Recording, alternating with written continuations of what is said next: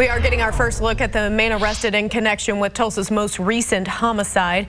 Detectives say Drake Jones strangled his own mother to death this afternoon. We brought you breaking news coverage on Fox 23 News at 5 from that scene at the South Glen Apartments near 61st in Peoria. Fox 23's Alex Cash was at the scene while investigators were out there, and she's live tonight after talking with police. Police are describing this as tragic. They say this was a domestic violence situation that led to the death of a mum who was living with her son.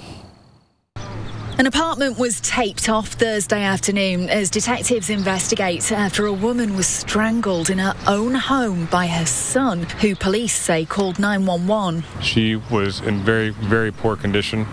He was taken into custody. Captain Richard Muhlenberg from Tulsa Police says the woman was rushed to hospital where she died from her injuries. Officers say she was in her late 50s and her son, Drake Jones, seen here, is in his early 20s. As the crime scene team and homicide units investigate, officers confirm to us that they have been called out to the apartment before. We have had some history here at the house, but that is not atypical to have calls of domestic violence, and then it escalates to the point where, unfortunately, one person just makes a horrible set of actions and takes the life of somebody else.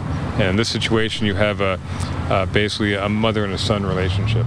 Police say the mum and her son lived together in the apartment, and officers are warning about the dangers of domestic violence. And unfortunately, this situation got out of control, and then someone lost their life as a result of it. If you can get out of that situation, you have to stay out. It takes tremendous strength to get out of that situation, and sometimes you don't even realize how bad it is until it's too late. The suspect, Drake Jones, is now booked into the Tulsa County Jail. He's being held without bond. Covering news that matters, I'm Alex Cash, Fox 23 News.